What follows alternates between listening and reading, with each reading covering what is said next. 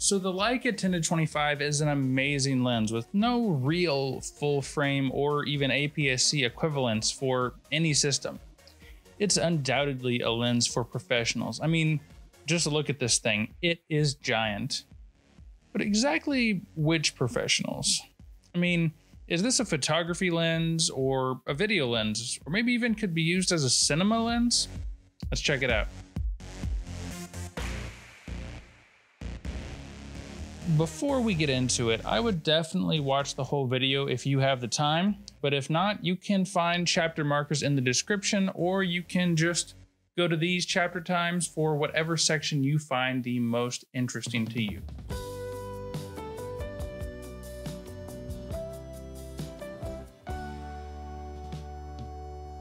So, what is the case for using this lens for photos? Well, there's a few.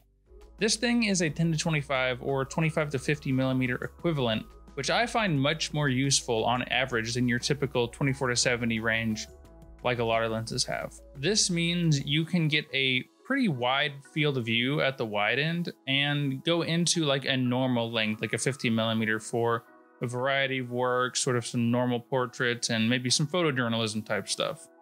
The lens is fast and more than sharp enough for most kinds of work. Sure, the smooth aperture thing isn't particularly photographer friendly, but if you set it to A on the aperture ring, then you'll be able to control it with the body once again. It might not be the best all-rounder for photography, as I think it is slightly weak for landscapes, travel, and real estate.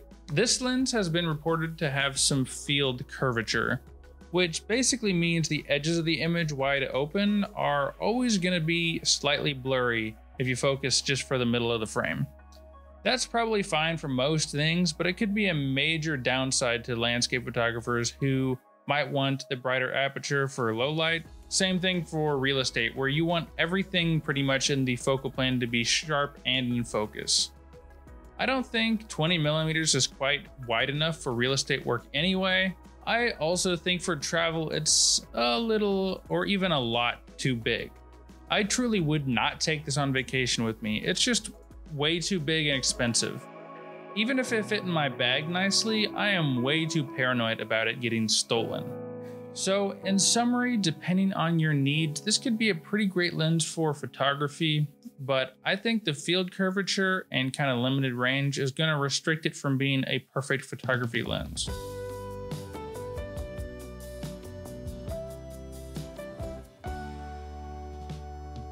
So as Gordon Lang said, this is kind of the holy grail for video shooters. He did say that, right?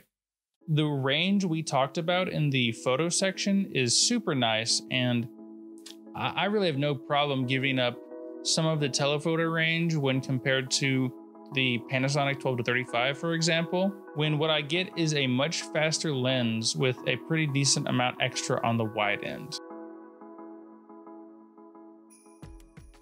And real quickly, here's the difference between f2.8 and f1.7. The image quality is pretty much the best I've seen in 4K, and the manual focus, iris, and smooth, effectively parfocal zoom make this lens a dream to handle. And the results are good too. It's got pretty attractive flares, pretty nice bokeh, at least for a zoom lens, and pretty much the best implementation of autofocus I've seen on a Panasonic body. I mean, I know that's not saying much, but if you can use autofocus with this lens and be pretty good. I mean, secretly, all right, we're good. This is a secret here, so we gotta talk quick. I filmed all my YouTube videos with this lens on autofocus, unless it's super obvious it's not this lens. So yeah, you can absolutely do it.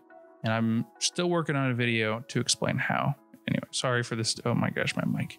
It's so bad. The weather sealing is sort of that final thing to make this lens great. It makes it durable in many situations, and the only downside is that there's no optical image stabilization. If you don't have a camera with IBIS, that's gonna be a problem, but if you got the GH5 or the GH9 or something like that, it would be pretty much fine. Honestly, my personal biggest gripe for sort of multi-camera video shooting is that there are no real other lenses in this series. I mean, I know Panasonic and Leica have made other lenses, but they're either the prime lenses that are a little bit faster, or they are the f2.8 to f4 zooms. Neither are really guaranteed to match perfectly in terms of character, and definitely not in terms of having a decent zoom range and an f1.7 aperture. So it would be nice if there was like a 25 to 50 or something, 30 to 60 f1.7 big brother to this lens eventually. As someone who's kind of obsessed with making like lens sets that completely match, don't have to worry about that, this is the biggest downside for me. Because if it existed, I would definitely buy it. Overall, though, this really is like the best of the best. If you shoot video primarily for the GH5, I don't know how you aren't at least wanting this lens.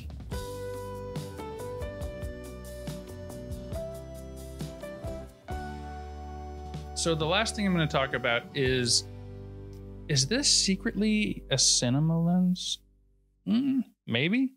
I mean, when I think of a cinema zoom, I think of a smooth zoom, focus, and aperture. Sure, this doesn't come set up with gears right out of the box, but you could pretty easily find some for it, and I think it would work pretty well. There's a few things that might disturb me though. One is that manual focus clutch. Sure, it is effectively a manually controlled lens in this mode, but it doesn't really have hard stops. I've heard them described as soft stops, where you can like feel when it gets to the end of the range and it makes a click. But if you really wanted to, you could keep turning that focus ring to no effect. This could mess with some follow focus setups you guys are using out there. It also isn't really the longest focus throw. Most cinema lenses being about 180 degrees for focus or more, up to like 300 or more. The Leica has only about a 90-degree turn, which can be great for run and gun video, but could be a little too short some of the time for, you know, short films or other projects. I also see cinema lenses as bringing a look or a, you know, character to a project, like a style. And to me, the Leica does have those things, but just not as much as a lot of cinema lenses might. It pretty much has perfectly neutral color, pretty decent bokeh, like I said, especially for a zoom, but none of it at the end of the day really instills a sense of emotion in me, really. I mean, it'll look fine, but this lens is more workmanlike than creative or quirky. I know a lot of cinema lenses are very well corrected.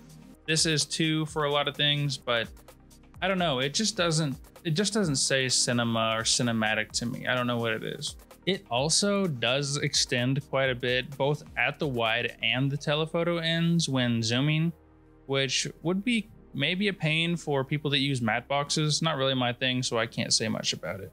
And lastly, I just mentioned this in video, but in case you didn't watch it, there's no telephoto version of this lens to round out that kit again, which is even more important for cinematic sort of work. That means your focal range could end up being pretty limited from a creative standpoint. So could this stand in for a cinema lens? Not right out of the box. And even with all this stuff, it wouldn't be right for every project. But if something were to need a super sharp, super perfect look that would add to the story, I definitely wouldn't hesitate to use this lens. It would totally get the job done. For the most part though, I would consider something like the DZO film cinema zoom lenses instead, which come with the gears, have a little bit more character, and they have a 10-24 as well as a 20-70, although they're going to be a little bit slower too.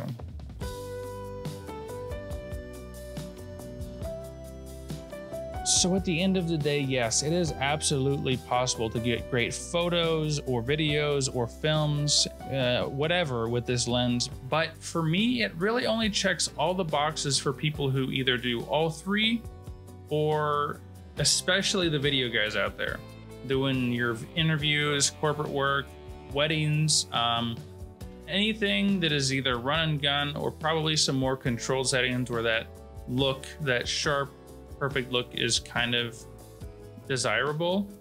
But for me, when making deliberate filmmaking, high-end dedicated cinema lenses make a lot more sense. And I think for photography, this is definitely an area where the handful of small primes sort of idea makes a lot more sense. You could definitely get the same or very similar results with even the cheapest nifty 50 f1.7 prime lenses.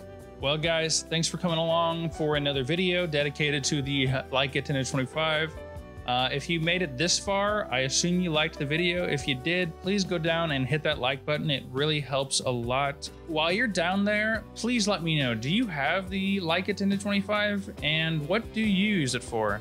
If you enjoyed this video and want to see more filmmaking, gear, lens reviews, I would definitely consider subscribing to get notified when my new videos go live.